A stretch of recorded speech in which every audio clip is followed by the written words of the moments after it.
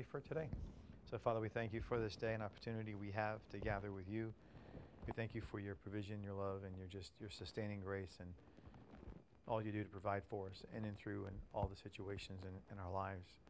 Thank you for the lessons that you give in each opportunity through the mental, the physical, the financial, spiritual, just all the challenges you put before us, the obstacles, the pitfalls, the highs, the lows, the mountaintop and valley experiences. Help us to just see your hand in it all, and your purpose in it all, and just your way and your will being just revealed into our lives as we are walking in and out your sovereign decree that you want what's best for us.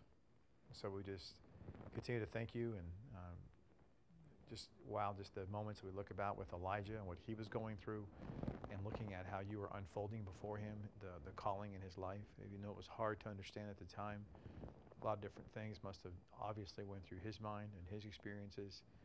As we see, we're no different. And we also have opportunities to always learn and grow from the things that you put into our lives.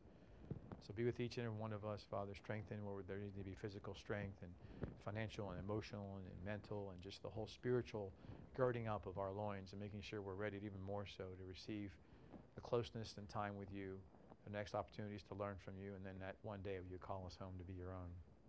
So we thank you for all you do and all you have done and continue to do in our lives as our God and our Father, our shepherd, our counselor, our teacher, our pastor in this time. We ask you to be with us in these ways, to guide and direct us and teach us, again, and comfort us and encourage us, and convict us where need be, to be better and to be encouraged, not to feel bad, but to feel yet challenged, to know that it's part of growth. It's part of dealing with our sin nature, to go through some times of self-reflection and getting better and improving and progressing.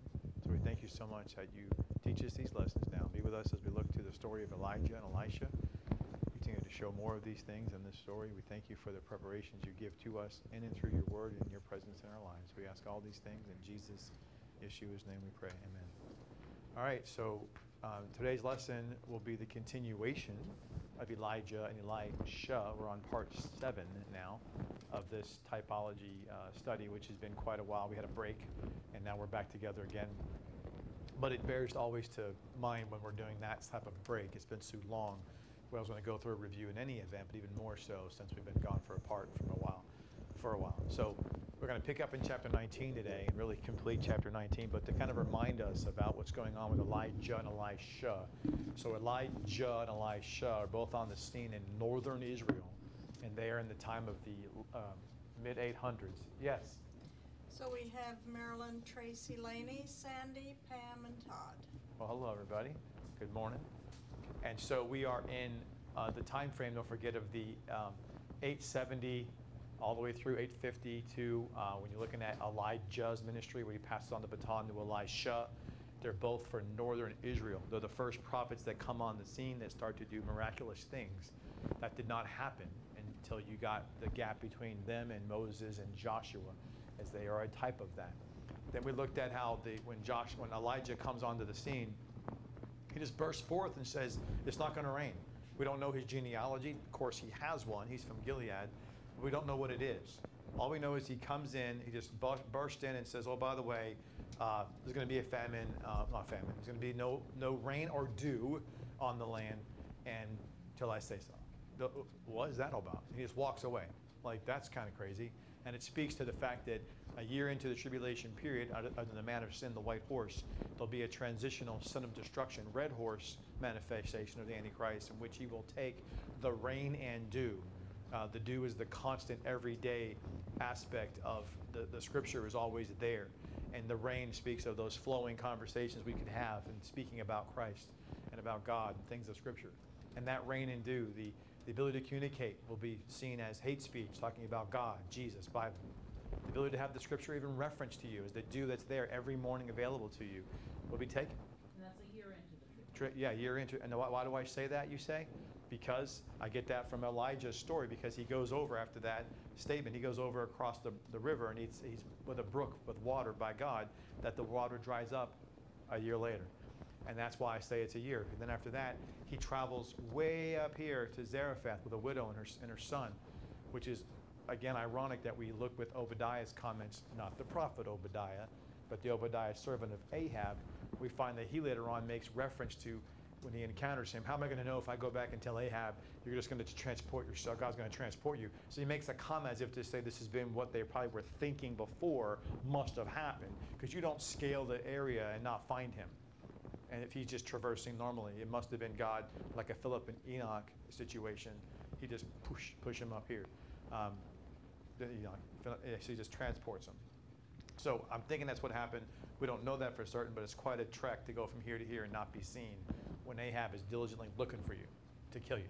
It's kind of interesting. So in any event, then we find out when Elijah's up there for 2 years, we find he kind of gets a kinship, understandably so, to this widow and her son. And he gets a kinship to her and she to him, and they start having an affinity, I would say, toward each other. Nothing unscriptural, nothing ungodly about it. It's all relevant and emotional, natural things that develop a kinship for each other, a love, I would say, that he starts to, I guess you would, not to be tongue-in-cheek about it, but like play house a little bit. And so then you have that sense of, he's thinking, well, I'm going to have a family. And God says, no, you're not. And of course, the widow's son dies. He's like, oh my gosh. She says it's because of what she did. He says because of what he did, and they both understand what they did was wrong because they put their emphasis on each other and not the Lord. Which speaks to a lot of different things and how you need to take your calling of God. Just like when those who are married, the Lord comes first. It goes God, then husband, wife, then children, right? You don't put your spouse. I know there's so many different people that are married today that say, my spouse comes first no matter what. And some take that out of context and they'll say, oh, that means I'm going to ignore my wife when she's crying. Well, somebody actually told me this, by the way, that was in marriage counseling. I'm going to ignore her when she's crying or in an emotional state because I have my time with God. I'm going to spend time studying the Bible. Okay, if you do that, you're a moron. Okay, that's not what I'm saying. Okay, so people took that the wrong way and they go, oh, you said God first and wife second. I'm like, are you kidding me right now? Do you actually think I meant that? That's not what I'm talking about. So obviously the needs of what's coming up with the emotional and physical needs that someone has, for you to be there for them, you're there for them. Okay, don't get ignorant. I'm talking about the value internally based, how the high value is placed internally is the primary. And then externally it's expressed in various ways depending on the situation. It's the internal disposition that you have to have that it's God, then spouse. But this person actually told me, no, my wife doesn't, I told her, cry your own self to sleep, or spend your own time home from work because you had a bad day. I don't care what talk to you. I'm going to spend time with God. That's my time with God. I'm like, are you kidding me? Oh, Preston said so. No, I didn't say that. That is not what I'm saying, okay? That's never what I ever said, and if you'll take it. So I want to make sure I'm clear when I say that. And that's what happened with Elijah and the Zarephath widow, the widow in Zarephath and her son, is that he and she were in essence, they were in fact saying, you know what, there's an easeability for a sinful person who has needs of the physical reality. The scriptural devotion this week on Friday talked about this. It's very easy to put the physical needs ahead of the spiritual realities. The spiritual blessings tend to come second when the physical benefits are right in front of you. It's hard. It's hard to say physical benefits don't matter as much as the spiritual blessings. Don't tell me it's easy, because it's hard. It's very hard. And that's what Elijah's dealing with. I don't want to make fun of him by any way. I'm not making fun of the widow by any means. I'm just calling it for what it is.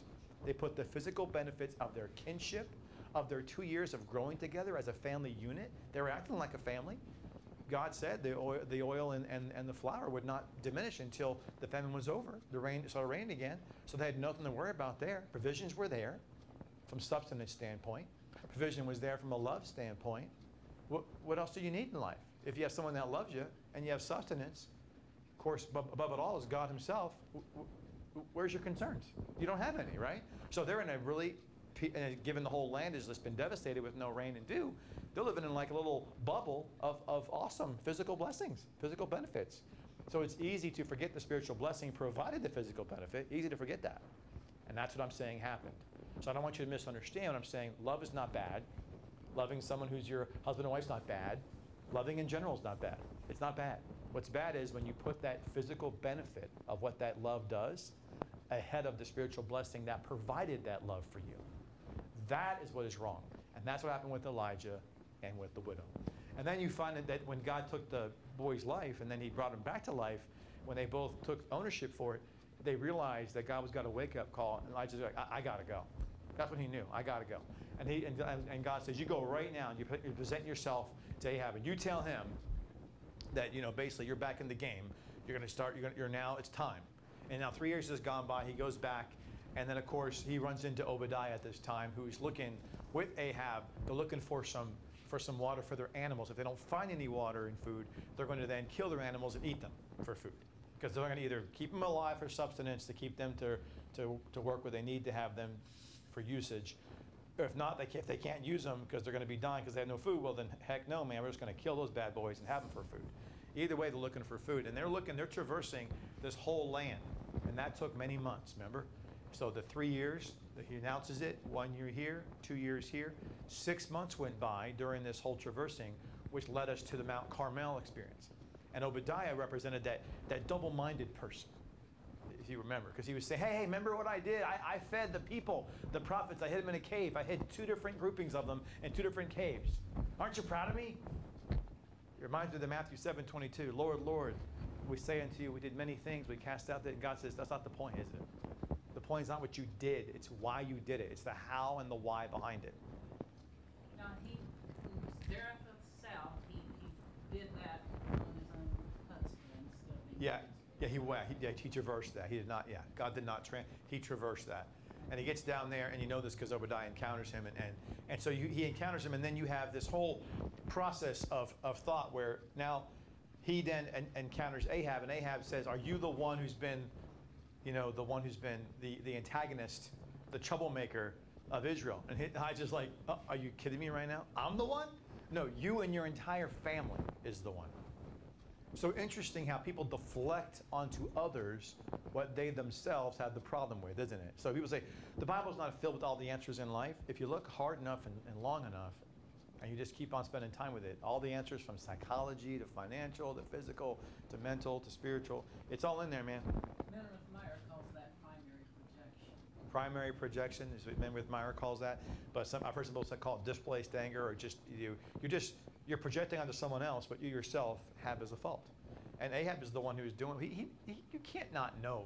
He's the one who rebuilt Jericho when it was told not to do it, and if you did, you'd be cursed. Joshua said so. He does it anyways.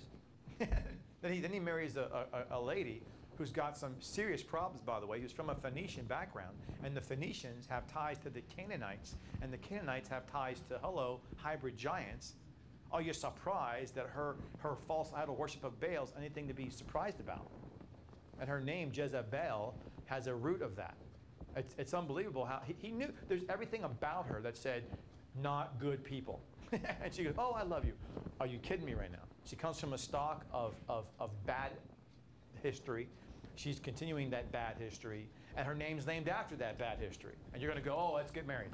What's the name again for Jezebel? I'm just saying Jezebel, the last name Baal has that, or Bel. The Baal is she's named after the Baal god, the false worship. And you can bet cosmetically and dress-wise she was more attractively presented than the Jewish ladies. Oh, yeah, I would imagine she probably had some different, she's probably like Naaman in a lot of ways, probably, I'm sure. Because when she spoke, you see how Elijah later on reacted. I'll look at this in a minute. But I would contend that she was not like Naaman the same exact way, but in a similitude to that. That she was more of girth, more of beauty. She was wise, she had intelligence, she had beauty, and she had strength. And so but she used it for evil purposes, obviously. That's probably how she wooed Ahab in, no doubt about it. So, but anyway, I'm not going to defend him. He still did a wrong thing, and God said he did evil in the sight than all the kings before or after him. So he has no excuse, not justifying his actions at all. He's guilty. I'm not trying to put it all on Jezebel. So, but the reality is that then we pick up the story when we saw that they're here, and he says, okay, gather your folks onto Mount Carmel. Let's meet there. And then all of a sudden, they all go to Mount Carmel right here. All right, so this is the highlights of the story we're reviewing, where we're going to pick up at. They go to Mount Carmel, and then Elijah, it's hilarious because he begins to mock their God as they are doing this from like morning to noon, from noon to 6. I mean, they are going at this for a long time. They almost, in essence, they are like a precursor to how the crucifixion itself, when Satan tried to have his heyday and victory, and it looked like he was winning. When you look at the crucifixion and you forget about the resurrection, you're like, well, he got the upper hand here. So it looks like the prophets of Baal, who have the stage, they have the show, they're doing they're thrusting them, they're jumping and throwing themselves on the altar. They're making a joke of themselves. And Elijah, from 12 to 3, which is the exact time on the cross Jesus was quiet. There was silence between the God the Father and God the Son, like the curtain was pulled back. There was darkness on the face of the earth. There was this quietness, as if God in that way was saying, Satan, this is not your victory. This is just part of my process of redemption. And like kindred spirit, Elijah is taking what what they think is their hour with their false god, and he mocks them. Oh, what's the matter? Is he sleeping? Is he too busy? And he's just mocking him in every capacity that he can, which is, I think, is just tremendous. And now he's doing this. I think it's great. I love it. And with this encounter, we see that the typology of this encounter of this Mount Carmel references back in Revelation 11:7. It says the two witnesses have a polemos, or a battle or a strife with the beast. And if you remember that, we're just going to review right now. So that's what's in the scripture. And so you see this, they had this battle and this strife with the beast, which is what we see in Mount Carmel. He's having this waged confrontation, which he wins. And then you see them, and then later on, you don't know how they're killed exactly. It just says he cast them into the valley below there, and yet in the plain of Jezreel. But yet later on, Ahab then says in chapter 19, as we pick it up, chapter 19, verse 1, Ahab says, well, wait a minute, he slayed the prophets with a sword. Ahab said that. So you're like, wait a second. So he said he threw him down in the plain of Jezreel earlier, but yet Ahab says later on he slain with the sword, which means he slew him with the sword, and then he cast him off the cliff, which speaks to the avenue of the Jehoshaphat avenue, because what happened to Jehoshaphat? People are cut by the sword, like Jesus on the white horse, and their blood is then filling of the valley of Jehoshaphat, right? That's not a coincidence. You have this imagery of God having a statement of finality of this. So he was done with this issue. So then when you look at later on, when he goes and he starts to tell Ahab, you go ahead, you go back, and then God tells him, you go, and he outruns him. So Ahab's in a chariot, for crying out loud, leaving. Then it says in chapter 18 that he outran him. Like, that's pretty quick fleet of foot. But interesting, back up, latter part of chapter 18, a couple of things to think about. Up in verse 42 to 45 of chapter 18, it says that he said to his servant, go now and look toward the sea. And he went up and looked and said, now, wait a minute. The servant, people say, oh, that's Elisha. No, no, no. Elisha doesn't come into view until chapter 19 at the end. So who's the servant? Obadiah. No, no, no. Not Obadiah, because he was the servant to Ahab, not a servant to Elijah. So the only thing left you have is the widow's son, potentially, was with him the whole time. And I believe the widow's son represents the typology of the heirs of the sporos. The heirs of the sporos. And so because he was the one who was, again, under his 2 years of being with Elijah.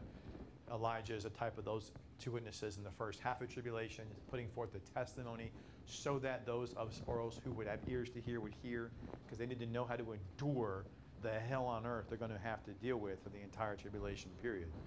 And so here you have, and he says, which is why interesting, he says in verse 43 at the very end, after he said, he went up and he looked and said, there is nothing. And he said, go again 7 times. Again, speaking to the completion of tribulation, 7 years, speaking to the type of this widow's son, represents the heirs of sporos who have to be here for the entire 7 years. That's why he's saying that. But then he says in verse 44, and it came to pass at the 7th time, at the end, behold, there arose a thick cloud out of the sea like a man's hand. And I believe this is an imagery of typology, speaking to the clouds of the heaven parting, and here you have the white horse, and there's Jesus, Yeshua, coming back. Boy, that's the sight to see. When you've been on earth for the last 3.5 years of Jacob's trouble, demonic activity unparalleled, Satan running amok, that's the greatest sign you ever could see. Having the clouds part and God coming down on a white horse, yahoo, baby. I can just imagine the shouts on the earth of those who were like, no more hiding, no more running. We're good now. We're free. And so here you have, and it says like a man's hand, and it says in a man's foot in the Septuagint, but a man's hand it says in the exegesis. And he says, and he said, go up and say unto Ahab, prepare your chariot, and get thee down from the rain, Get thee down, that the rain stop thee not. And it came to pass that meanwhile that the heaven was black and darkened with clouds and winds. And there was a great rain. Again, I think this is referencing the black and darkness. The cloud of thick darkness speaks to God coming in a lot of judgment, which you know happened at the end of tribulation, in type of Gog and Magog battle 2 and Jehoshaphat itself. All that's going on in typology from this imagery you see here. And he's telling Ahab to hightail it out of there. Yeah? Pam said, I think there's a total of 8 times. He said 7 times to go again. Yep, you got it. I got you. You're correct. Thank you. So, and sorry I didn't emphasize that. You're correct, because he says, and he said in 7, he could go back and turn back 7 times, and it came to pass at the 7th time, he said, behold, arise, a thick cloud. So, when he came back and saw that, to your point, he went 7 times, and at the 7th time, it says in verse 44, which remember, there's no ordinal cardinal stuff in the Hebrew, so it is the 7th time he sees this. But to your point, though, it was after that he sees, what's interesting about it, he says, out of the sea. And out of the sea, where they're at is right here.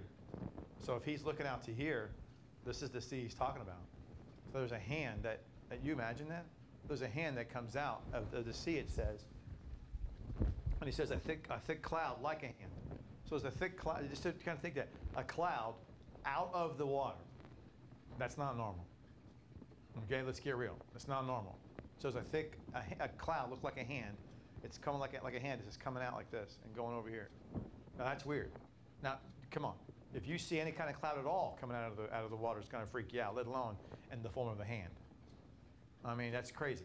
Then it comes out of the water and it goes over and like as if to say, whoosh, here's your water on your land. So do I think it's the 8th time, to your point? I think, so it's the 7th time that he went, it says in verse 44, and it came to pass at the 7th time he came, he said, behold.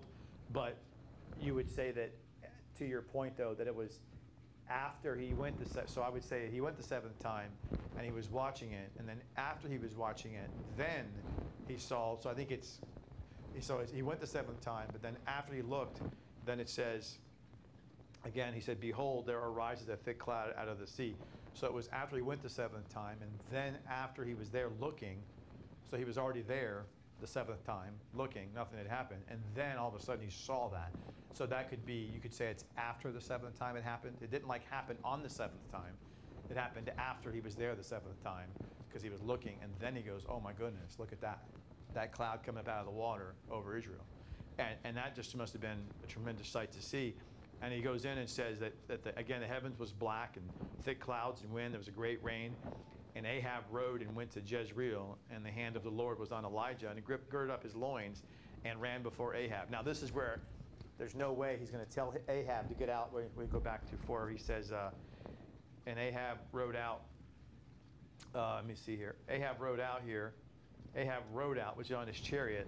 And you're going to tell me Ahab rode out to Jezreel ahead of Elijah, and Elijah outran him on his own might? No, because God says it right there at the end of the verse.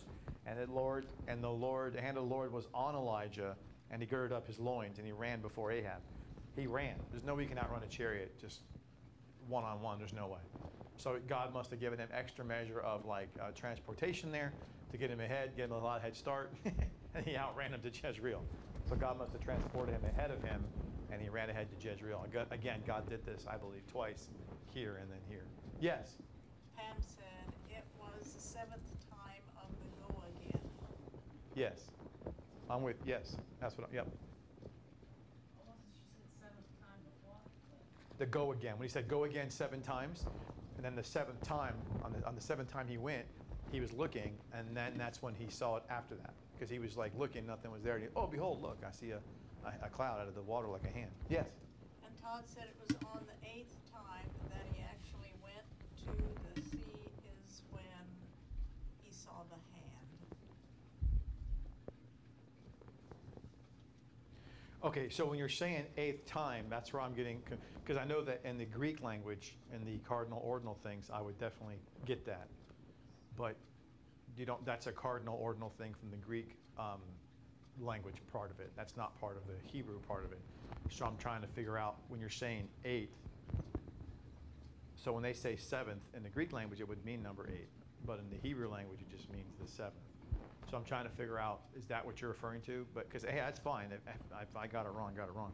But I'm trying to figure out what I'm missing. I think that's what God I'm. said the initial time when the servant went to the sea doesn't count. Oh, gotcha. My part. I missed the other part. See, thank you so much. See, thank you. The first time when he went, got you. I got you. So when he went in verse 43, he went up and he said, "Go, turn back, go again 7 times." Thank you. Thank you for saying that. See, I knew I was missing something. So you're correct. So on the seventh time he went, of that group of 7, that was following the earlier one time he went. I understand now. My apology. I thought you were saying something different. I knew I had to figure this out. Okay, you're right. My apologies. Pam said yes. Got you. My apologies. I forgot. I missed that. I missed what you were saying there. You're talking about not. I was thinking you were referring to the 7th times and that word number 7th. You're not referring to that at all. You're referring to the fact he went originally, then he comes back and Elijah says go 7 more times, which means 7 plus 1 is 8, which means on the 8th time is when he saw it. Got it. Thank you. Okay. So which again speaks to when you have the one time he went, then the 7. So you do have 7 still there representing that tribulation period, but you have 1 now separated from 7 equaling 8. So why the 1 separated from 7? 1's always a symbol for unity, obviously we know that. So I mean it's in lieu of that avenue of looking at it that way, I was looking at just the 7 itself isolated, but when you add in the previous one, that speaks to what you would think is the unification, the unifying aspect of the heirs, which I was mentioning before on Q&A, that back in the days, in the days now, from back to now of our Christianity, we have denominationalism left and right and to the front. But in the days of the tribulation period, it's not going to matter. You're not going to have people talking about Methodist, Presbyterian, Baptist, all this stuff. You're going to believe in God and trust in His Word at the same level, and it's going to be a unity of mindset, which I believe that 1's talking about. Now that I'm thinking about that, when you separated that out from, sorry, I missed that. But that's speaking to me. It goes back to what I said on Friday. There's going to be, again, a similitude of mindset. There's not going to be anything of divisiveness or divisions or differences for those who are heirs. For those who are heirs of Sporos, who are going to be here for the whole 7 years, they're going to be unified as one. They're not going to be, hey, let's go do this in a Pentecostal way versus a Presbyterian way versus an Episcopal or Methodist way. It's not going to be that way. Whatever they were before in Christ, the fact that they are now heirs of Sporos, none of that stuff matters anymore. None of it. They left it behind. It's old school stuff. It's old. That doesn't matter anymore. That's what I think that refers to. Now that you're bringing that up, and sorry that I missed that. That's on me. So, is that good? I hope that makes sense. So when you go forward on this particular passage here, again, when he says this whole thick clouds and so forth, again, I just think it's just an amazing thing for them to have seen this, for Ahab to have seen this, which speaks to it wasn't just the servant that saw it first. In time, a cloud coming up like a hand, everyone's going to see it, which is talking about how every eye would see him on that day when he comes again. There's not going to be, some folks who go, I missed the whole white horse thing. No. You're going to see it. Folks in heaven are going to see it from that perspective. Folks on earth are going to see it from their perspective. Whether you're following the Antichrist, who's now the beast, whether you're an heir who's been beheaded under the altar, whether you're an heir running for your life, whether you're the sum medicoi, whoever you are, you're seeing this. It's open for everybody to see. And just imagine that sight. And remember, and by the way, you saw how there was nothing that this servant had to do, nor Elijah had to do or say. He just said, go look and you'll see it.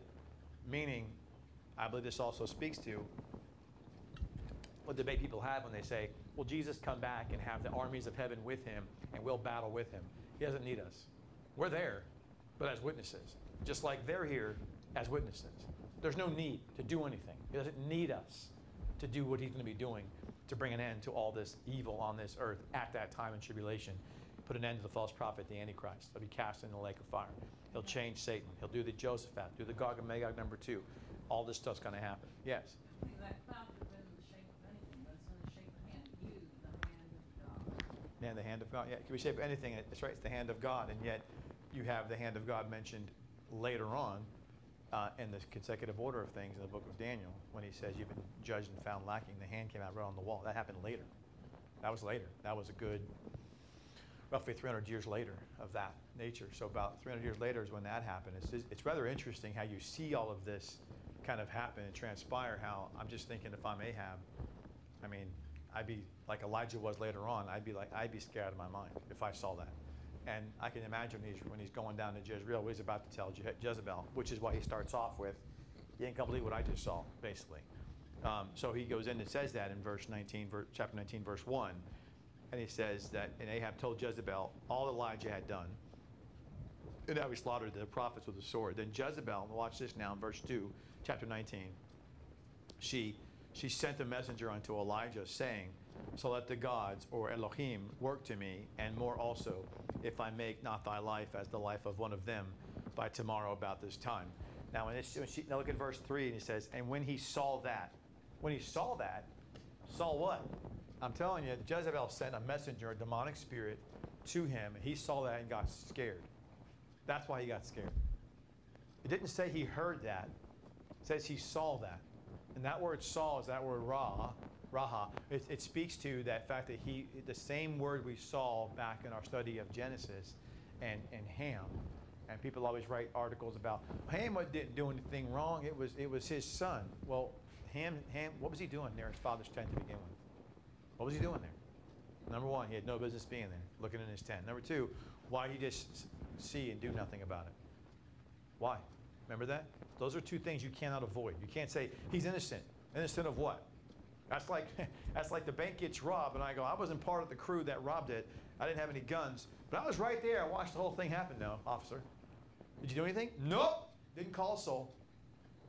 Did you see guns being pulled? Yep, saw it all. Yep, saw it all. I did nothing. No, I'm not at fault. I did nothing. Did nothing.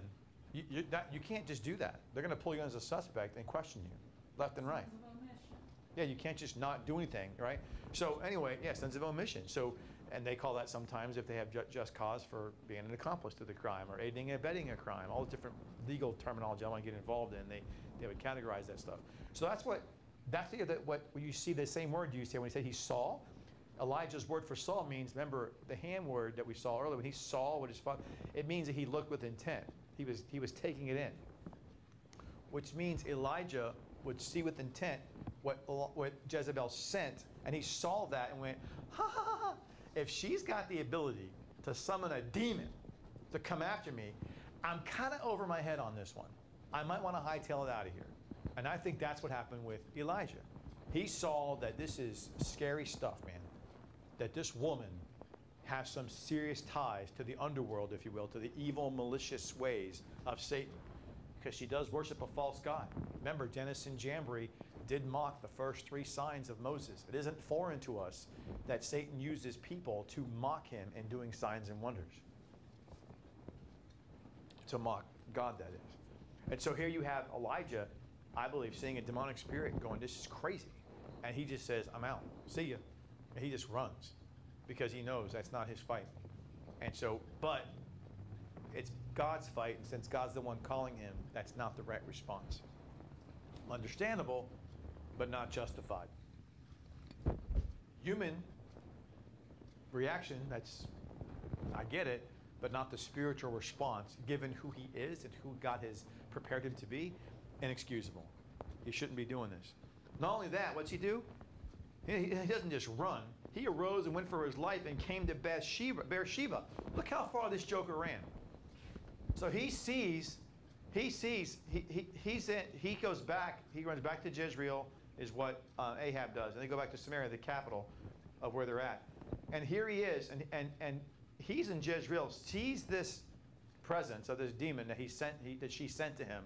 He goes all the way down here, 90 miles. Do you think he's scared? Do you think he's not running from a sense of being a coward? It's not true. He's scared. And when you're scared, you'll run as far as your feet will take you. You run hard and fast and long, Jack.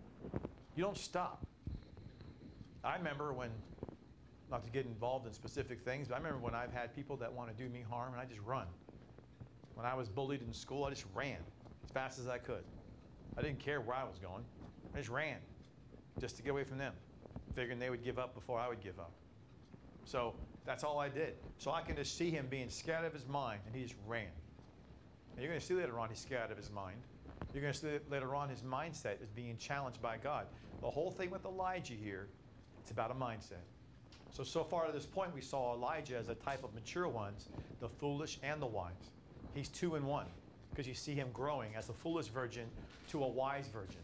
He's not yet a wise virgin yet. He's not yet a 60 fruit person yet in type. He's still in that 30 fruit yield. You're going, wow, he's doing a lot of mighty things being only a 30 fruit yield person. How's that surprise you? People that know about 30 fruit yield, who know teleosis, who know a diania of understanding of God's word and the sperma, they know a lot about the kingdom issues. They know a lot about inheritance and that there's more than one salvation. They know that. They know there's difference of rewards. They know the veracity of consequences. They know a little bit about sovereignty. They may not all be locked in on it, but they understand a little bit about that, a little. And so there's different glimpses they have of some other things, but they do have a grasp on the main core foundations of there's a kingdom coming, there's an inheritance, there's salvation, there's accountability, there's rewards, and there's positions. They know that, right? And he knows that too. So, but then he goes down to Beersheba. He is scared. Boy, is he scared. 90 miles. It's about a 3-day journey, by the way. As you travel from there to there, you don't get there in one day. That's like a 3-day journey on foot. And by the way, later on, he's going to tell God when God asks him, when he finds him later on, even further south, what are you doing here? He said, they're seeking my life, as they always have. That's how he says it in the text, that they've always been doing this. So he's doing this as they're seeking to catch him. And so he says in verse 3 again, he came to Beersheba, which belongs to Judah, and he left his servant there. He left his servant here. Notice how the servant does not go any further. So the servant's with him from Zarephath when he comes to, he sees him on the way down here, and he goes over to Mount Carmel. He goes all the way down to Beersheba, the servant's with him. Then he goes, that's it. You're done. I'm out. You're going to stay here. That's the widow's son. The widow's son, that's what I believe. Doesn't tell you who it is. Nobody ever tells you who it is. You have to just have your own idea about it. We know definitively it's not Elisha. It can't be. So it's one of 3 things. It's either Obadiah, Ahab's servant, who kind of crossed the line, which I don't think he crossed over. He was still, because Ahab and him are still together as serving Ahab. The widow's son, or somebody else not mentioned. The only 3 choices that you have. There's no other choice. And Elisha would have been mentioned if Yeah. it had been him. And it's not Elisha. He's later on in chapter 19.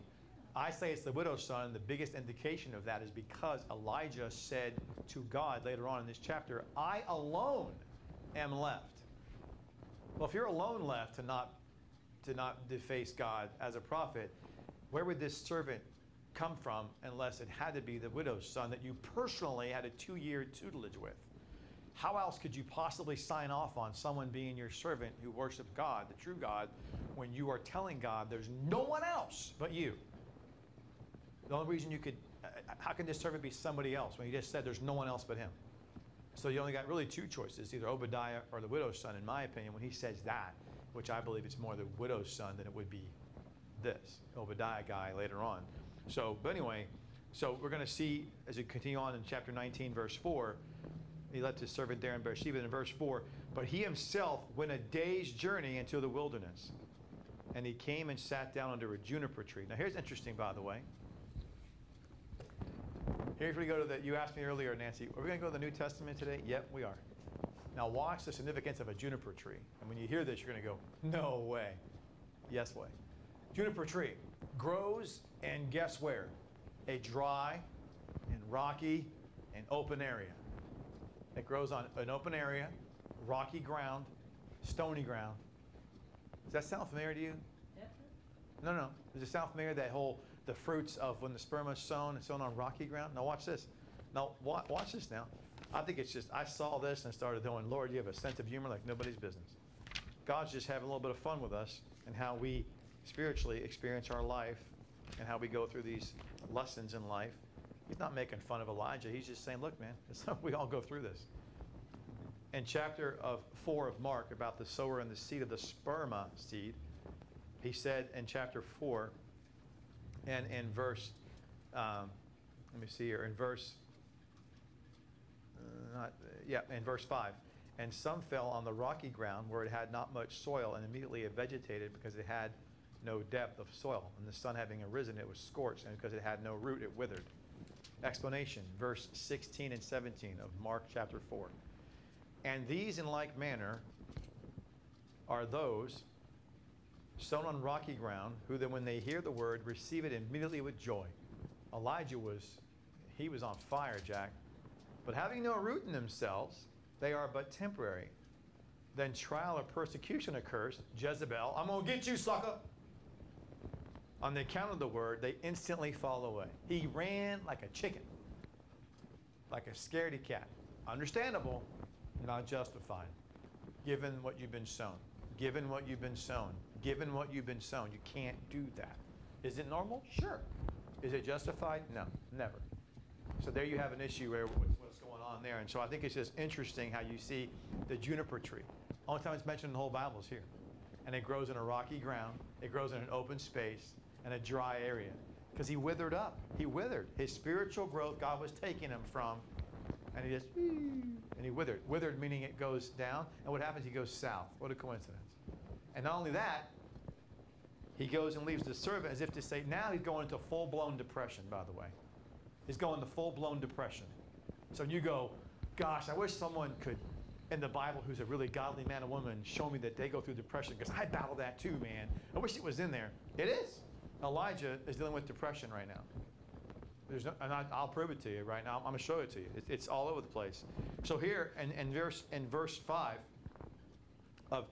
verse 4, excuse me, of chapter 19, 1 Kings 19, chapter 4. And he sat down under a juniper tree, and he requested for himself that he might die, and said, is it enough now, O Lord, take away my life, for I am not better than my fathers. Sounds a heck of a lot like Job, when he was depressed, when he was alone, when he felt like there was no worth of living any longer. Have you been there in your life? I have. Elijah's been there. Job's been there. Hey, I'm in good company. Are you in good company? I can tell you right now, you're not. It's not people go, oh, a Christian should never think that way. Explain Elijah then, chapter 19, verse 4. Is he evil all of a sudden? No. No. He's human, my God. My goodness gracious. He's human, he's human, he's human. I'm not making fun of him.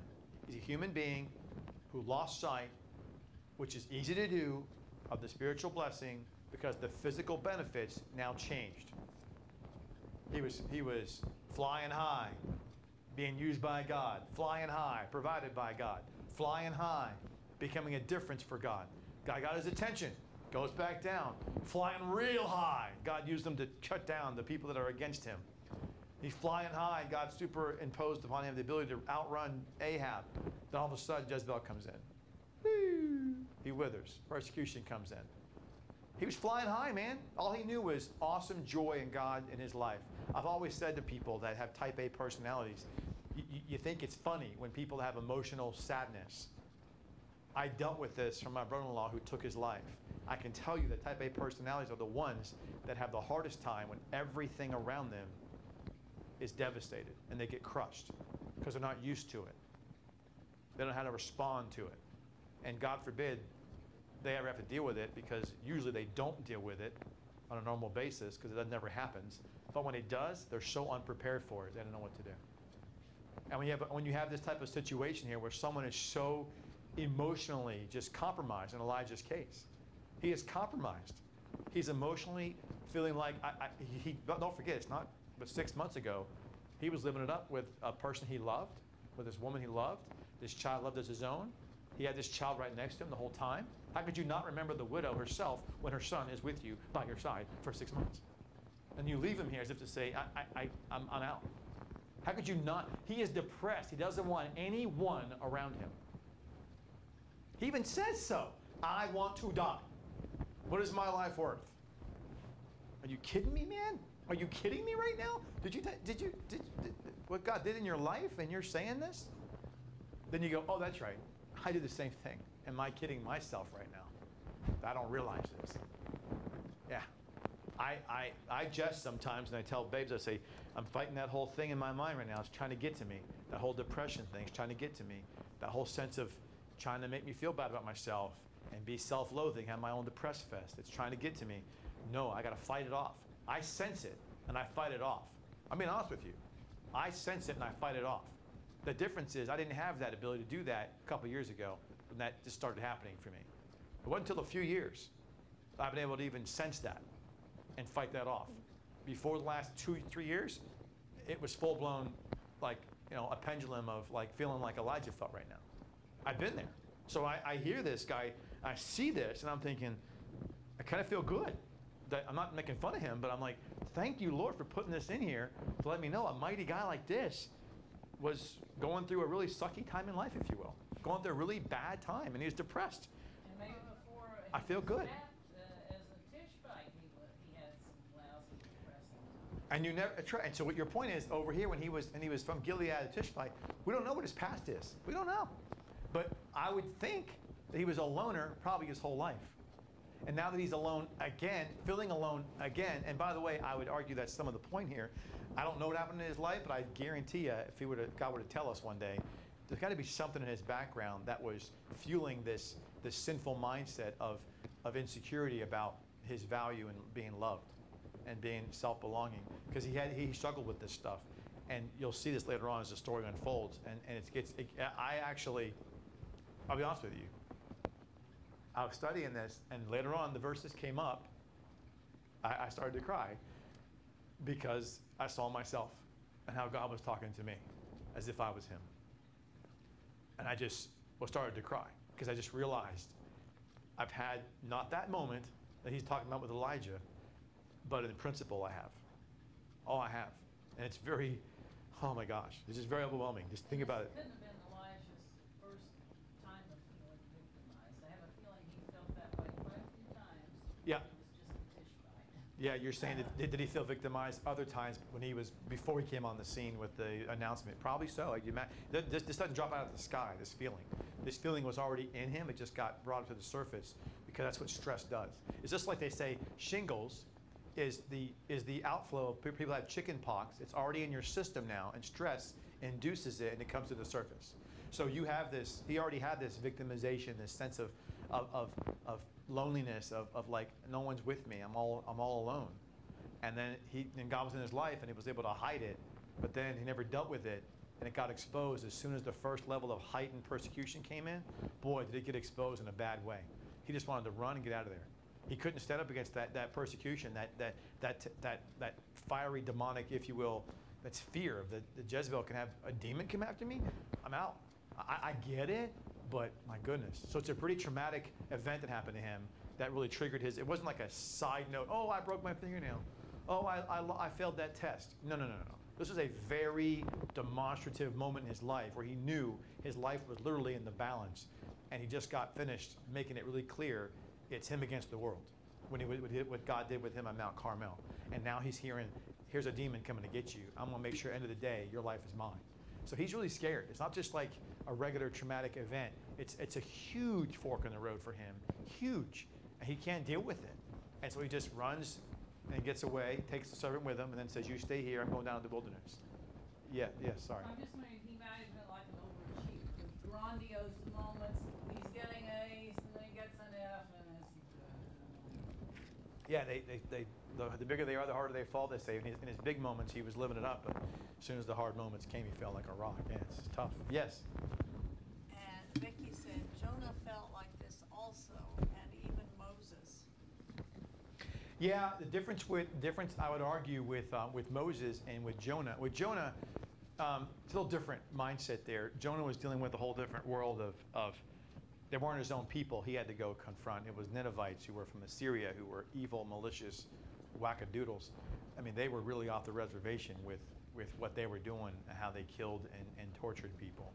They were the first, many would argue, of the violent, the earliest kingdom we know about that had a wholesale treatment of human beings with just violent, unapprehension. There's no apprehension against how they treated babies, men, women, to skin you alive, to treat your skulls like soccer balls to their kids, to throwing kids in the alleyway when they were special needs because they didn't want to deal with it. They were the most hellacious human beings alive from history we know that's recorded as an empire. They were the only empire, they were the first empire we know about that treated human beings as if they were just cast-offs. When they wanted to kill them, they killed them, torture them. There was no limits. They were limitless in their evil, hellacious way of treating people. So in Jonah's case, that was his background. That was his context of who he was against. So in his mind. And so I think that's a little different there. Whereas Elijah, it's his own people. This is his family. This is his Jewish brethren. This is his people. So that's different, right? And then secondly, with Moses, so I don't think Jonah had, it wasn't this, even though he is alone to your point, but he wasn't in the same context of alone amongst his family, amongst his own kindred. He's alone amongst the enemy. So Elijah was alone amongst his own kindred. That's what he felt. Whereas Jonah felt alone amongst the enemy that God was choosing to love. And he's like, I don't agree with that. So similar, but different.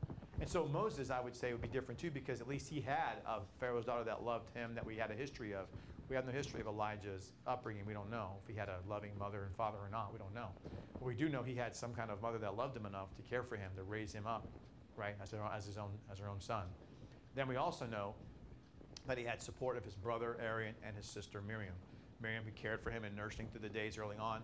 And then later on, we have Aaron, who was, of course, his right arm, right there when the plagues happened. So Moses never had that sense of loneliness like Elijah had. We have people in his life that are earmarked from Pharaoh's daughter, his sister, and his brother.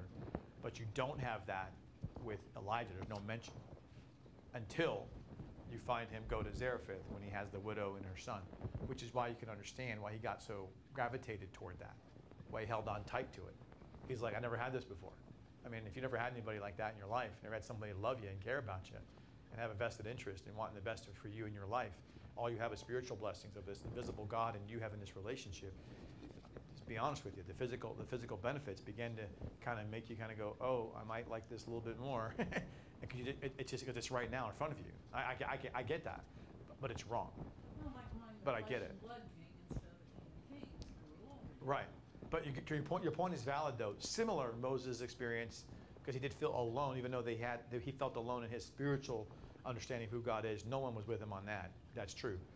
But he wasn't alone from a surrounding of those who loved and cared about him, who were physically there for memories that were viably true. We have no reference to that in Elijah, except for the 2 years he was in Zarephath. That's all we have as a reference. That he had any good memories of being physically blessed by having a loving relationship with people around him. Yes? He said, okay, I see, but the idea that these people are being put through things that bring them to ask to die is seen consistently in Scripture. Yeah.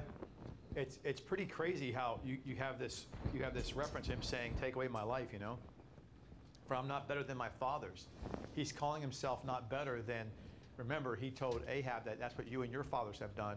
He's putting himself in the same lot as one who worshipped a false god, one who has totally betrayed God. He feels ashamed. I can tell you, I know how that feels. When you feel that you even, in your mind, if you feel as a person who wants to follow God and wants to serve God and wants to do the best for God, and you in your mind put something else before him and you know it, or something else is more of what you fear than him, you feel horrible about that. And so in his mind, and I get it, but I've been there, in his mind, he's saying, doesn't matter if I went off the reservation to the length of Ahab and the rest of those yahoos. In his mind, he's the same. He's the same as them. He's the same as them. So then he says, and as he lay and slept under a juniper tree, behold, the angel touched him. And the word touched him, it's the word naga, and it means to touch him, to cause an effect.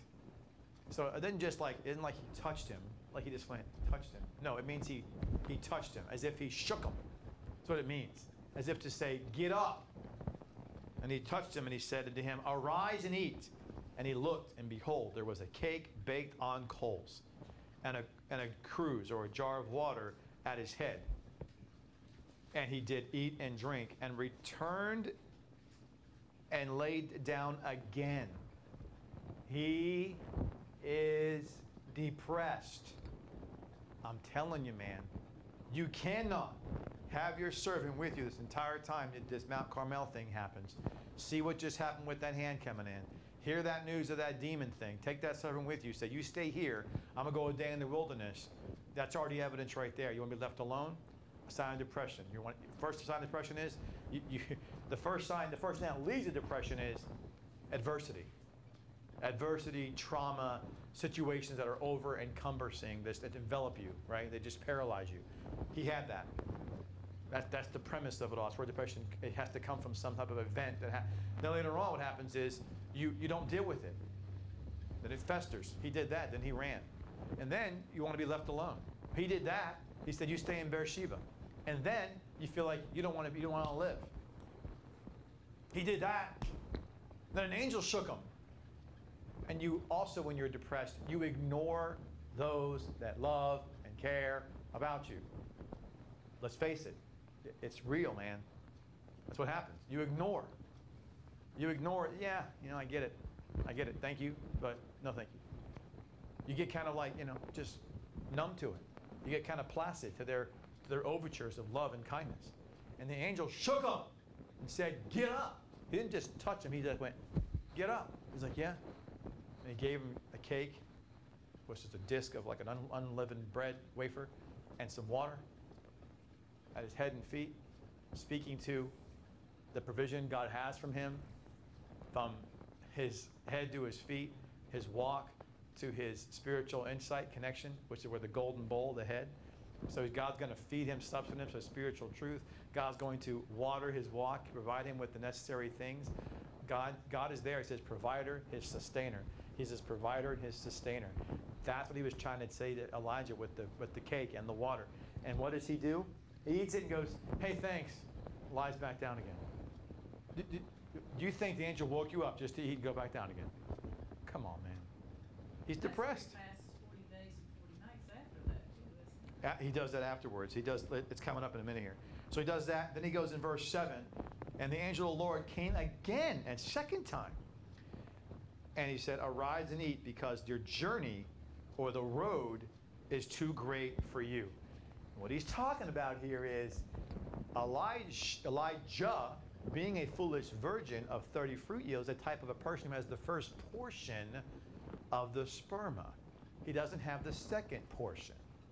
And so what the angel's telling him in typology for us is the second portion of the sperma is great.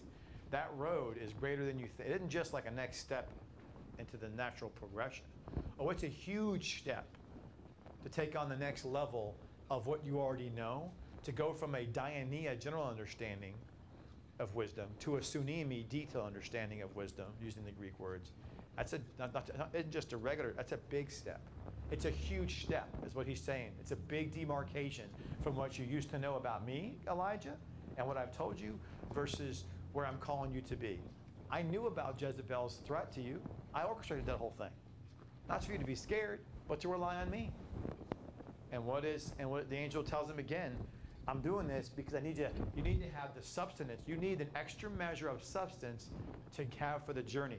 The next step in your progression, it takes more wisdom, more insight from God's word, and to dwell on his sustaining and provision in his word. And verse 8, it says, and he arose. Finally he arose after that comment. But I'm telling you, he was depressed. He laid down again. The angel had to shake him twice. Unbelievable. Touched him a second time, shook him twice. Wake up.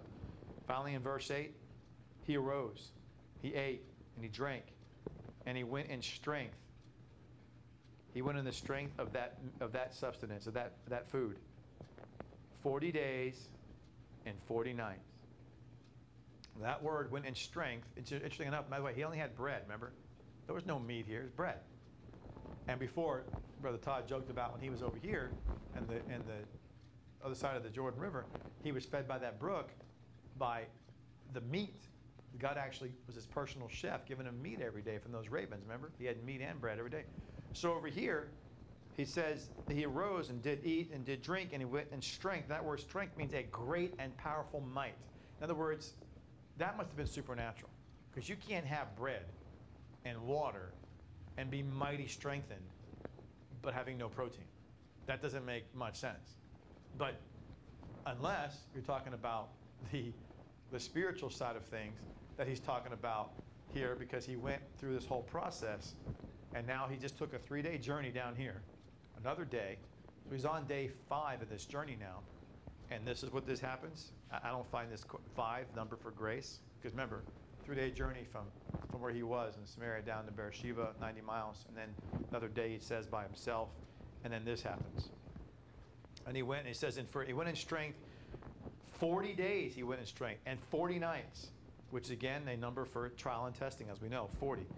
God tries and tests the people of Israel, 40 years in the wilderness, 40 days and nights. We know that's how much it rained on the earth. Jesus in the wilderness himself, tempted 40 days. But look where he goes. 40 days and 40 nights unto Horeb, the mountain of God. Whoa, whoa, whoa, whoa, whoa, whoa, whoa. So now he's bringing Elijah back to the core of it all.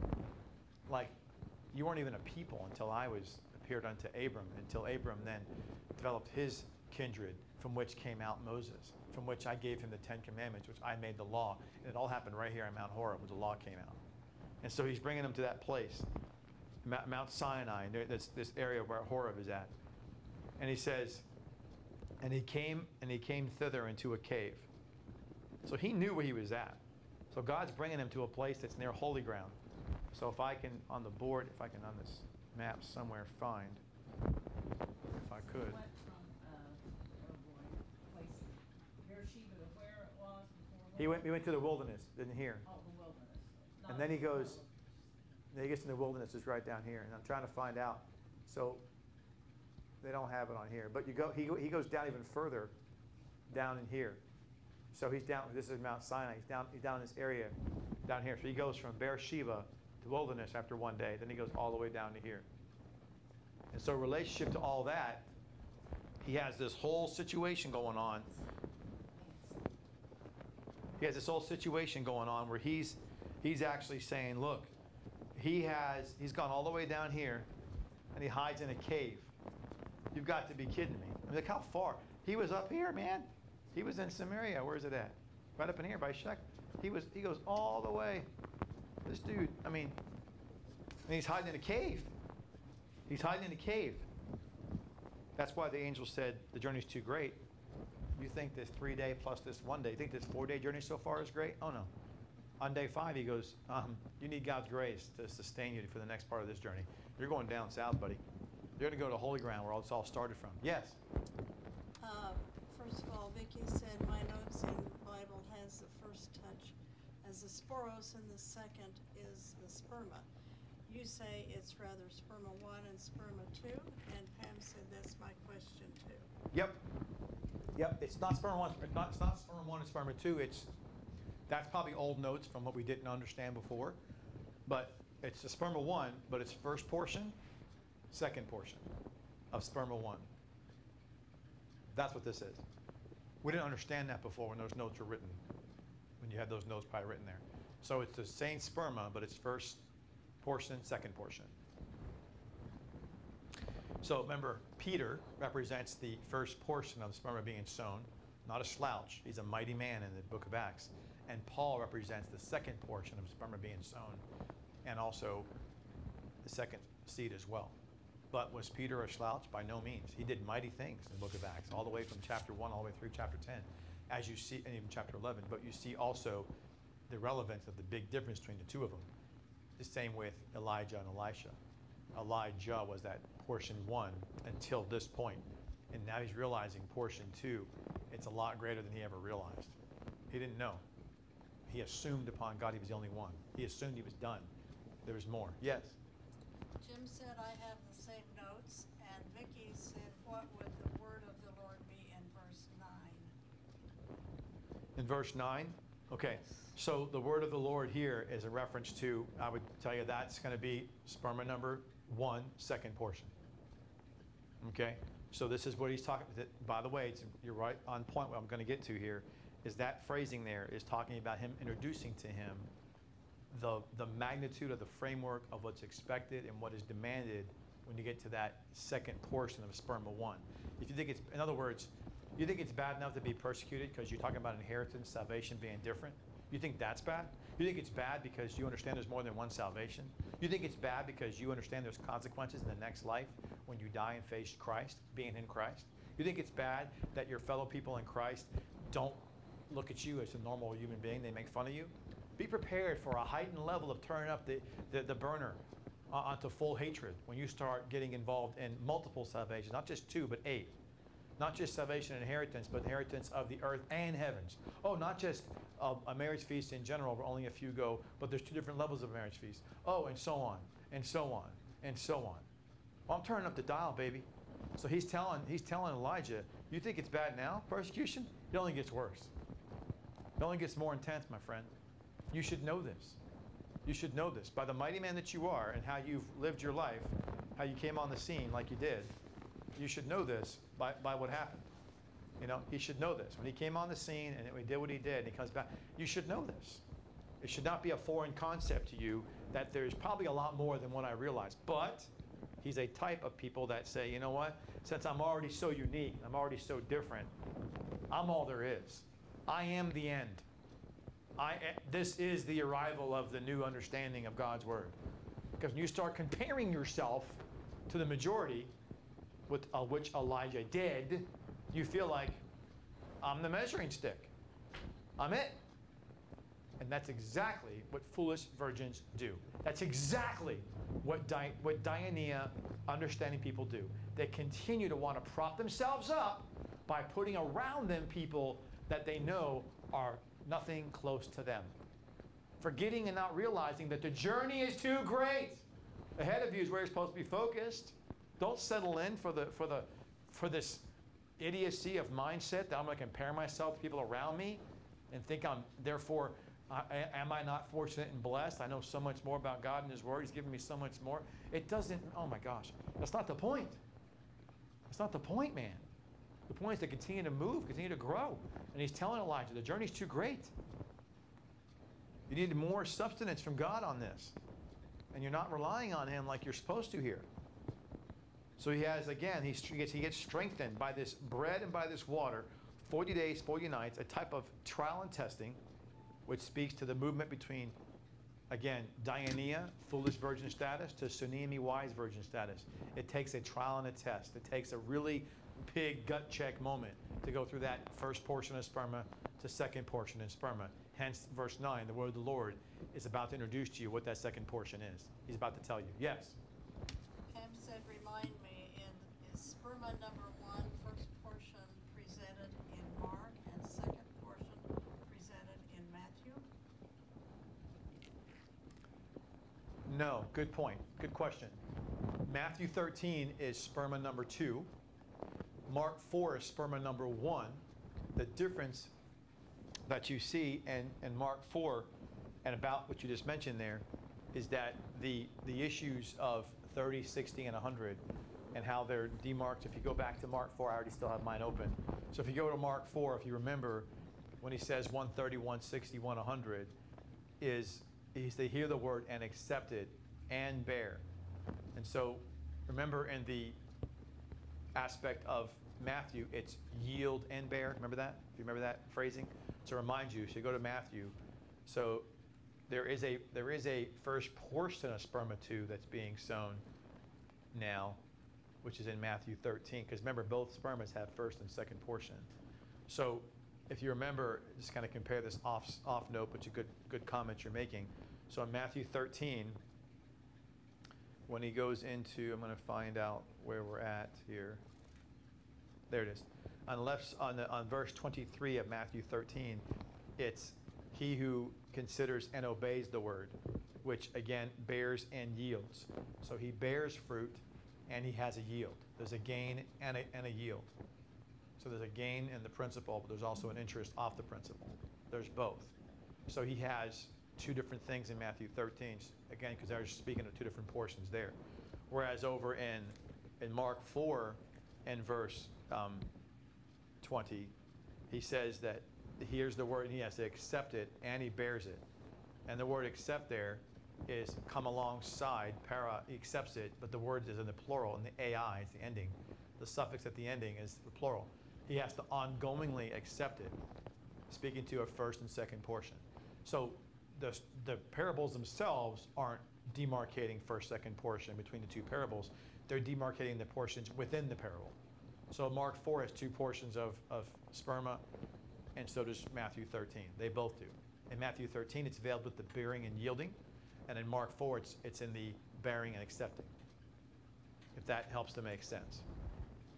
So it's a good question.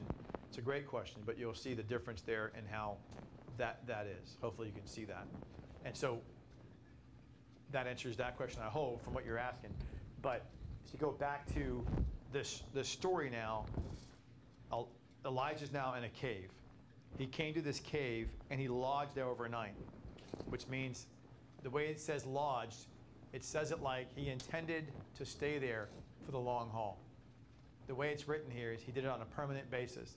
He did not do it a temporary basis. His mindset was, I'm just going to hang out here until indefinite.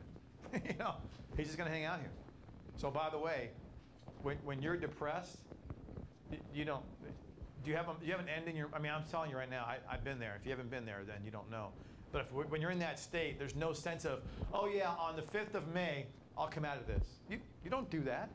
You just simply go, I'm here for as long as I need to be here. You don't care. You don't care. Evidenced by when he said, my life should be ended. My father's, I'm worse. I'm just like them. You degrade yourself. You feel bad about yourself. You don't want to live anymore. And that all goes in line with when you stop and hide out in a cave, there's no end date to that. His mindset was, till I die, I guess. I'm not going anywhere else. So then, living in the here and now, and he's ruminating. no, and it's ironic because he's still depressed, even though the angel shook him twice. Good gracious, my gosh. It's like God is getting your attention. That wasn't enough, so God himself then comes to him and goes, hello, like, and then Elijah's like, yes, sir. Like, that's pretty, I mean, that's what happens, by the way. God sends gentle proddings of people in your life that love you. He'll do provisions in your life, but then he himself gets in your life, and I can testify to this. It's a convicting reality, but it's also a needed reality to snap you out of that depression. I can testify. I've been through this. Not this exactly, but this principle I have. Oh, yes, I have. Yes? Laney said asking for prayer had just fell and had to have hospice here to help. He is depressed over all of this. Thank you. Father, be with her, Father, right now. Be with Laney's dad and help him to get good healing and a situation there to be sustained and give him back to some sense of good blood flow and good thoughts, and just let you know your love and your presence in his life and strengthen everybody around. In Jesus' name, amen. So sorry to hear that. I hope that he gets better. So the word of the Lord came to him, and he said to him, what doest thou here, Elijah? Now, do you see what God's asking? Do you think that God's going, I wonder why you're here?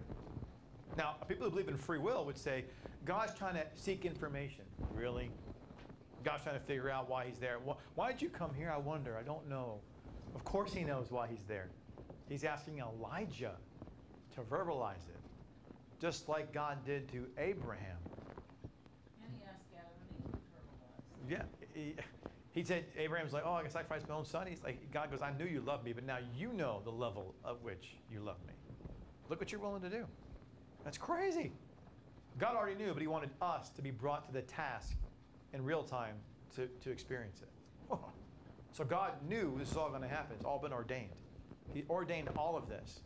But he wants Elijah to answer the question, do you know why I ordained all this? Why are you here? Do you know why I've ordained this? Do you know why you don't understand about the second portion of the sperma? Do you know why you're living in a Diania understanding of who I am, and you've fallen short of the Tsunami understanding? Do you know why I let you have the widow and her son, and let you have all these experiences beforehand? Do you know why? Do you know why? Why are you here? Why are you here? Not just here in this world, not just here in the calling I have on your life, but at this exact point in your life, all things being said, how I made you, why I made you, the experiences I've given you, this particular thing you're going through right now, the journey you've been on, the place that you're at right now, hide now. Why are you here? Do you understand the orchestrated thing? It bears to mind to witness. Let's go back again. I say this, but I got to go back. Go to 1 Peter. Go to 1 Peter. I got to show you this. This has got to be one of your flagship verses for the rest of your life in this, because this is awesome. 1 Peter chapter 4, verse 11, if anyone speak, let it be as the oracles of God. If anyone serve, let it be as from the strength which God supplies, so that in all things God may be glorified through Jesus Christ, who is the glory, the power for the ages of the ages. Amen. And it says, let it be from the strength which God orchestrates, choreogios. That's the word, supplies. God orchestrates everything in our lives to bring about the glory of God in our life. Everything. And God's telling Elijah, why are you here? I orchestrated everything for my glory. So again, why are you here? I just gave you the answer of the cheat sheet. Why are you here? How does that filter into why you are here? He goes, okay, verse 10. And he said, I've been very jealous for the Lord God of hosts, Yahweh Elohim and Sabaoth. For the children of Israel have forsaken your covenant, thrown down your altars, and slain prophets with the sword. And I, only I, am left to remain. And they seek my life intensely, repeatedly. It's written in the language, the PL language, the grammar. They repeatedly, intensively seek my life to take it away. Do you think Elijah's response is what God was looking for? Let me answer that question for you. No, it was not. And by the way, God gives him this demonstrative example. Ask the question again, gives him the same answer. Are you kidding me? Boy, you're slow in the head, buddy. You're a little slow up here, bro. Come on, man. But then I go, no, he's not slow. He's like me. I'm like him. I've been there. We all do that. Don't act like you're better than Elijah. God has talked to you too on multiple times about the same thing, and you keep on with the same answer. And he's like, okay, that's wrong. That's not the answer I'm looking for. Let me give you the answer God gives to him in response. It looks like in response, but God then gives him a provision of an answer that is like yowza. So in verse 11, he said, go, stand upon the mount before the Lord. By the way, he's at Mount Horeb, right? Go stand upon. First of all, he's already on holy ground where his forefathers, he just mentioned he's no better than his fathers. He's talking about the Israelites of old that have all worshipped golden calves, the false idols God has killed and destroyed. I should be killed and destroyed too. I'm no better than all of them. I just forsook everything. After all you've used me for, I ran. I'm scared. I'm tired of letting you down, God. I'm tired of not living up to what you want me to be. I can't do it anymore. And then God says to him, as he's hiding in the cave, paraphrase, get up, son. Stand your butt up on top of that mountain right now. Now! And he gets him up. It reminds me how God talked to Job. Like, get up. Don't you dare act like you're weak at the knees when you're talking to me. Don't even think it. Don't even say it. You get up now. And he got up. Yes, sir. Do you know how much I love you, how much I've invested in you, how much I care about you? You know I would never, ever leave you alone like this. Let me remind you of who I am. So he says, before the Lord, you stand before the Lord at the face of the Lord. Right? In other words, and right in my presence of Yahweh, the authoritative, all-existent one. And behold, Yahweh passed by. Now, whoa. The last time that reference was Moses on a mountain, and God passed by him. And his face shone bright, and his hair turned white. He just got a cleave of a rock. Got a glimpse of his backside. You think that Elijah wasn't thinking this? Because I know darn well I'd be. I'm not even a Jew, and I think that. I know he was. I know he was. He was right there. He's going, this is crazy. So God comes by in a great, strong wind, and it split the mountain, Jack. Just the wind. Do you understand? Like, and the mountain goes. Now, if I'm Elijah, I'm like, are you kidding me right now? The mountain just split in half just because of a wind. Are you crazy right now? How did that happen? God's getting his attention. That there's nothing I can't do, but there's more to the story than that. There's a lot of typology in this too. First thing he says after that, he says, a great strong wind will split the mountain and break in pieces the rock That means repeatedly and more intensely, because of this splitting of the mountain, you saw rock just falling off continuously. Because when you split to a big, gigantic boulder in half, a big, gigantic mountain, rock's still going to be falling down from the aftermath of that big action. He's seeing this. And he says, before the face of the Lord, of Yahweh. But the Lord was not in the wind, unlike with Moses, where that was God who passed by him. God was not in the wind. God was just causing the wind. And by the way, don't you find it coincidental that later on he says earthquake, then he says fire, then he says a still small voice, a whisper. It's so, wow. So he says the next thing, and after the wind, an earthquake. But in verse 11, last part, but the Lord Yahweh was not in the earthquake. Verse 12, and after the earthquake, a fire. But the Lord Yahweh was not in the fire. And then after the fire, a still, small voice. It means a whisper of calm, as if to say, Elijah, let me get this straight. You want me to hear, that comes and done. Then the big earthquake, then fire, and all of a sudden, Elijah. The contrast to that is amazingly crazy. That is just, wow. And what is God doing? Genesis, the Spirit moved over the face of the waters. God constantly uses the word ruach for his Spirit, for the wind. God moved in the wind. Then in Noah's day, to restore the earth, to restore the earth, to restore the earth. Then what does he do in Noah's day? He shakes the earth. And he shakes it by raising up the mountains and lowering the valleys to displace the waters. He shook the earth to do what? To restore the earth, to restore the earth, to restore the earth. What's he going to do when the fire comes again? Destroy the earth with fire. For what reason? To restore the earth, to restore the earth. Then when it's all said and done, and all that judgment restoration is done, what is God saying to us? It's just you and him, us. It's just us and him, and it's still small voice. All the demonstrations, all the different things they're all done. They're in the past. It's just where do you stand in your relationship with Almighty God? How do you trust your God, your Father that loves you? How do you trust in him as your provider, your sustainer?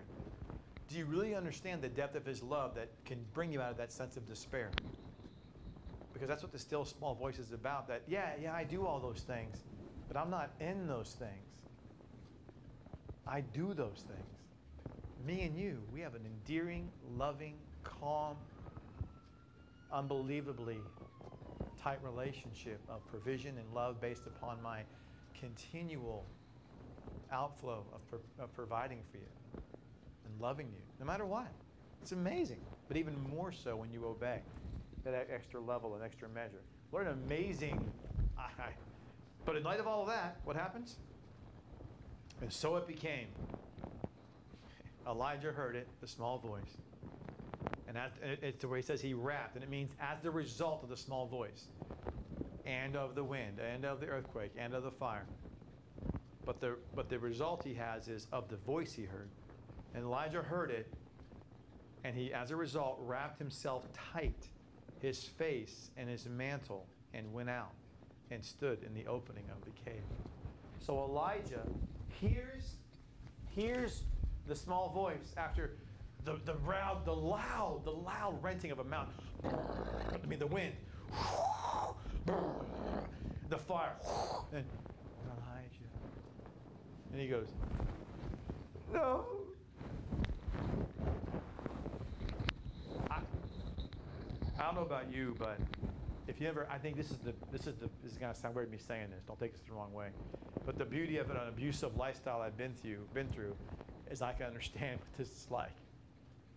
When you have someone beat you and someone abuse you, and then they throwing stuff, they're hitting you, and stuff is broken. You got bleeding, you got bruises, you got pain. You're trying to hide, and then when they calm down, they go, you okay? And you tend to be like, you're scared. Unless you've been there, you don't know what that's like. I'm telling you, you're scared. Even though they're acting calm now, you're still scared. Elijah is scared. God brought forth the mentality of this is what he's capable of. He showed him the typology of his wind and spirit restored the earth in Genesis, shook the earth in Noah's day to restore it, and will by fire restore it once again in the future. Not to scare him, but to show him that God's judgments are just part of him. That's not him. He's not in the, that's part of who he is. He's not a judgmental God. He's a loving, caring, giving, long-suffering, compassionate, accepting God. And Elijah got scared. He got scared. So scared. What's he do? When God asks him the question, he gives the same answer. Exactly.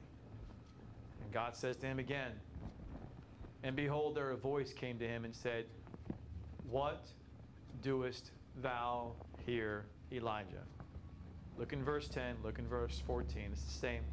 He said, I've been very jealous of the Lord God of hosts, because the children of Israel have forsaken the covenant and thrown down the altars and slain the prophets with the sword. And I am left, and the seed of my life taken away.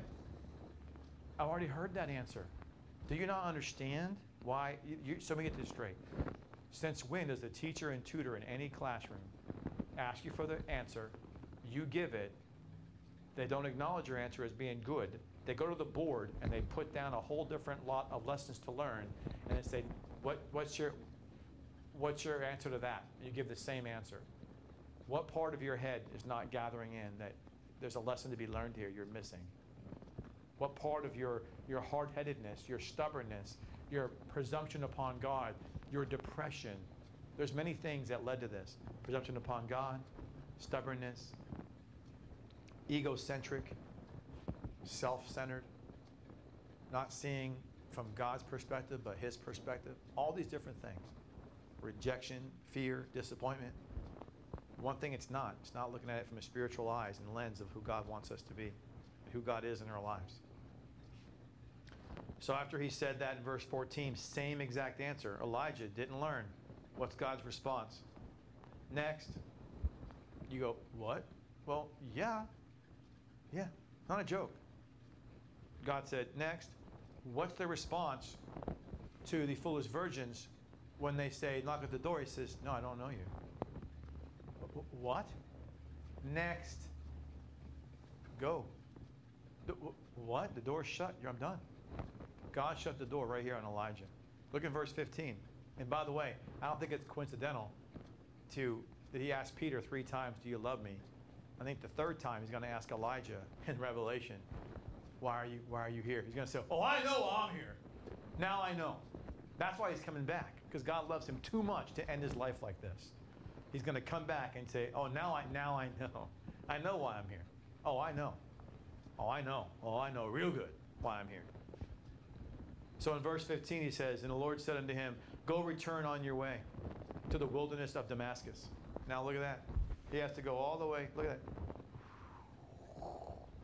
Are you serious right now? Look how long that is, that journey. That's insane.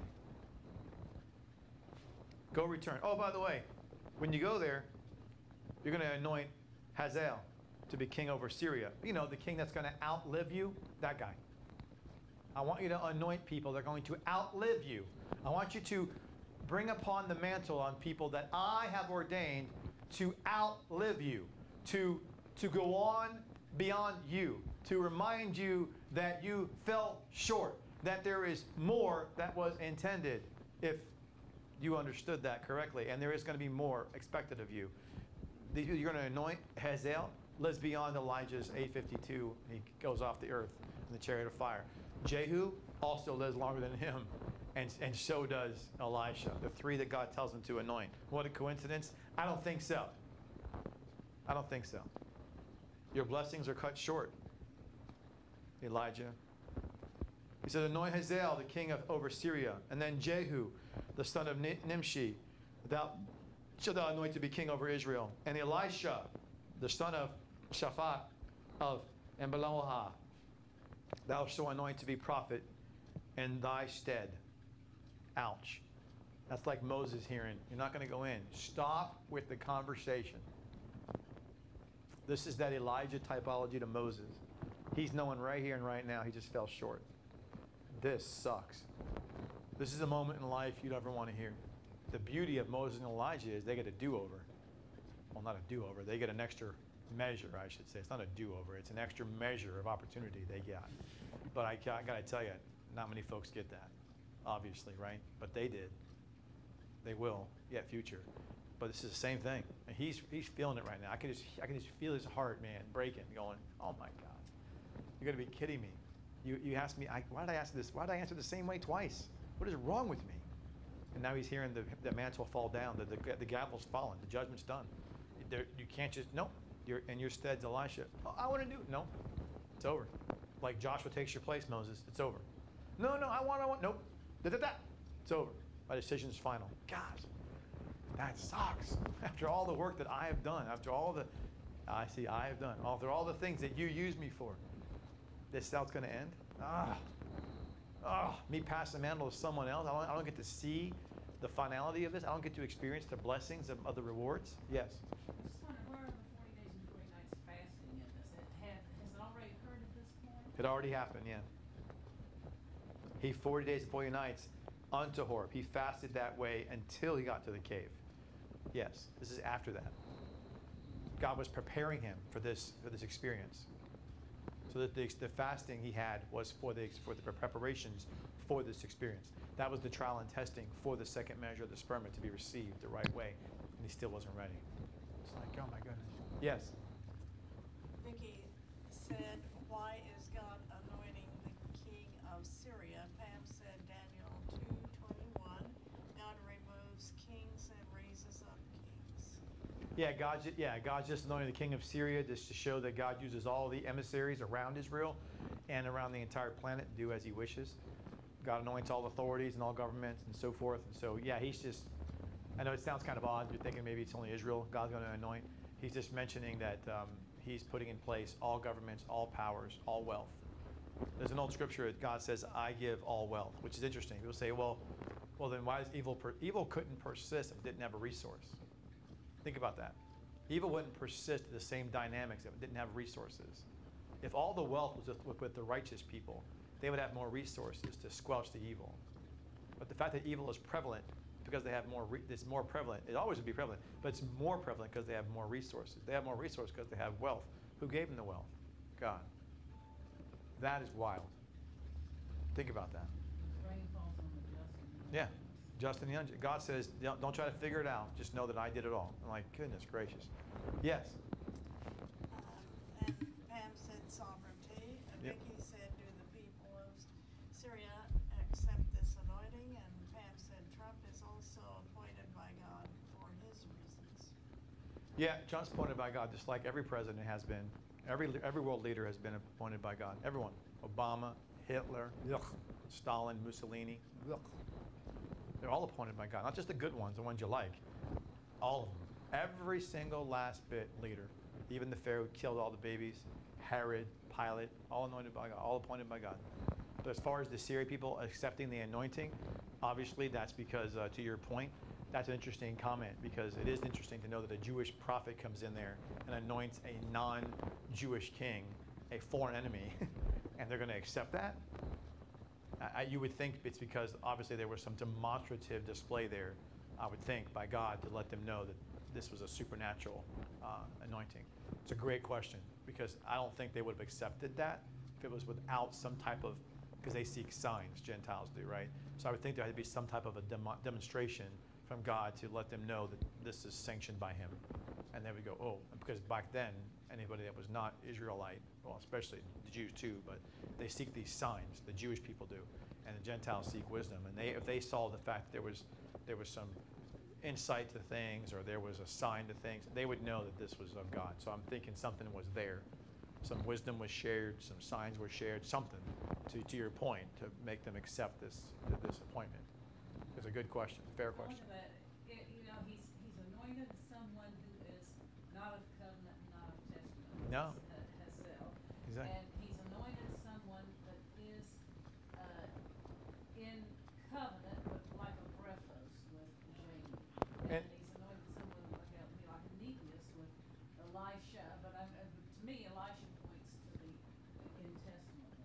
He does. Elisha's intent. And the reason why he's anointing him, by the way, is because he's going to use him, as he says, to bring justice upon those who worship the false god Baal. He says whoever doesn't fall by Hazael's sword will fall by Jehu's sword. Whoever doesn't fall by Jehu's sword will fall by Elisha's sword. So he brings that up. It comes up at the next point. He just says, it says in verse 17, and it shall come to pass that him that escapes the sword of Hazael shall Jehu slay. Him that escapes the sword of Jehu will Elisha slay. Yet I have left me 7,000 in Israel, all of the knees which have not bowed unto Baal, and every mouth which has not kissed him. So look how they say that twice. And by the word, he says left over. So again, the reason he anoints Hazael is because he's using a foreign emissary, as he does in previous times, to buffet those who are disobedient in Israel. He does that many times in Scripture. That is not foreign at all. He does that with Cyrus, Nebuchadnezzar, Belshazzar, I mean, you name it, Alexander the Great, Pilate, Herod. He does this, he uses outsiders to be used as exercising his judgment upon his people to accomplish his will. He does that constantly through Scripture. You see it to all the kingdoms. And the Pharaoh, same as well, the Egypt days as well, right? So, but interesting enough, he says, again, those who escape Hazael will go under Jehu's sword. Under Jehu's sword, they escape him. Under Elisha's sword, he says there was a few that will have a leftover. And interesting, notice how he says, he didn't say who haven't bowed unto Baal. He said haven't bowed their knee to Baal or have not with their mouth kissed him, which I believe, again, is a similitude of the typology of the revelation issue of those who worship the beast and take his mark. Bowing is worshiping. Kissing is taking on the mark. You're identifying